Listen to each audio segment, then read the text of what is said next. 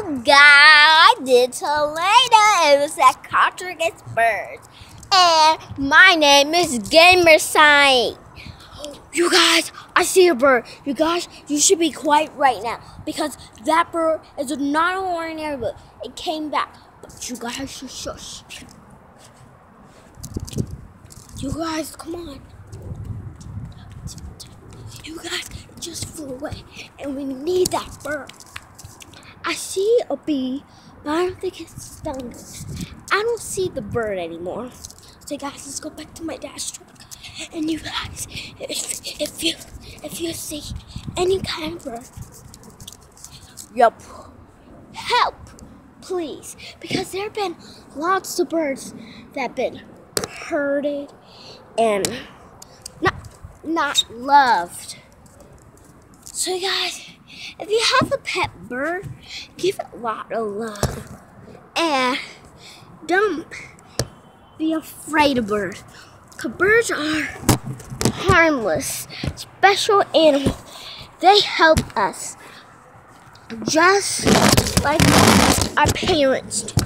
And plus, baby chicks are very rare. Even birds. Birds and chicks are the same. Baby birds are same as chicks. You guys, I see a white Panera bird, and I don't really think it's okay to go near it because it might be scared and might poop on us. But you guys, you should be very lucky because on my channel, we get to learn about lots of birds and lots of animals, all kind of things. And you should look at the Chicago bird.